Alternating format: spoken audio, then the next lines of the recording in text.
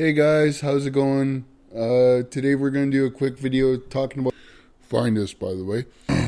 First of all, I'm not saying to go out and sell drugs. I'm not saying that at all. But I'm just going to talk briefly about how the government system of dependence creates crime. Okay? Let's say you're 18, 19, you're a teenager, you're a little bit of an ego trip. You think you know best. You think...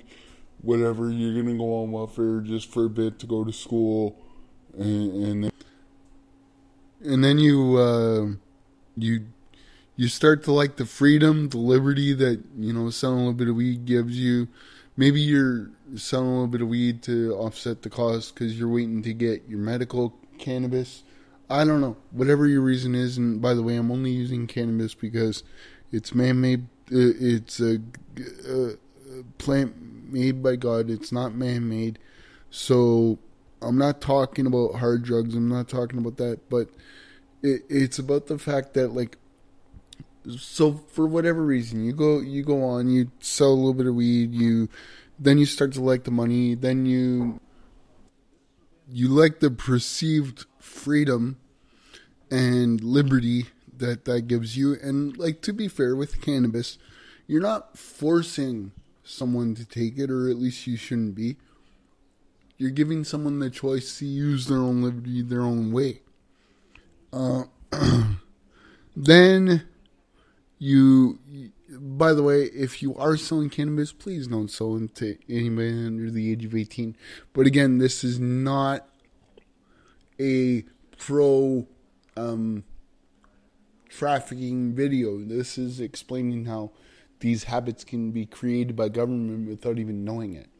And then what happens is you got the government that may have created the system for control, or they may have created the system to originally help, and then human nature comes in and they figure out that they can use these systems of dependence to track our movements, to track our buying habits, and then they probably sell that to companies, dare I say. But there's various reasons. So whatever those reasons are, and then you got the government that probably went, okay, wait, we're seeing a rise in crime. Okay, we need to get tougher on crime, or maybe treatment, depending on what government it is. Then they got tracking, and they can say, well, so many people are selling cannabis and blah, blah, blah. And then you got reefer madness that went on for about 50 years. But let's walk away from the cannabis conversation for a minute. And let's say there's also other people that may be on disability for various reasons, and they'll get jobs under the table. And even if you're not on disability and you're on welfare and you get jobs under the table, you get that because you're afraid of the government docking you penny for penny. Now, there is, again, like, if you're making a little bit of money and the government's docking you a little bit, who the hell cares? It's teaching you independence to a point. Like, I'm on disability, but I know a part of me doesn't want to be, because I can't even remember the last time I bought something for takeout. But I'm just saying, like, that's how these systems get created. Then they use it for statistics. Then they use it to justify money on crime and spending and stuff. And I'm learning so much about central banks and and bitcoins and stuff. And let me tell you,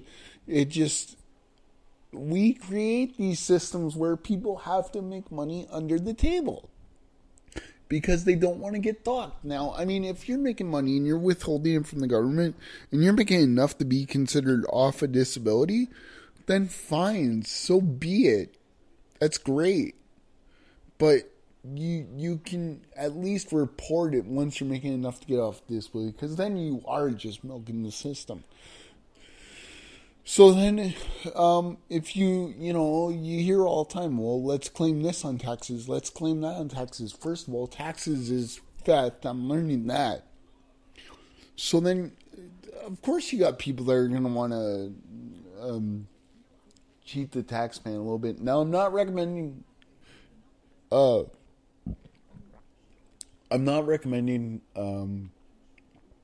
tax fraud. I'm not. But what I'm saying is, that's how the human nature can be created. And then when you sell a little bit of weed, then you get nailed with a pound if you're an idiot, let's say.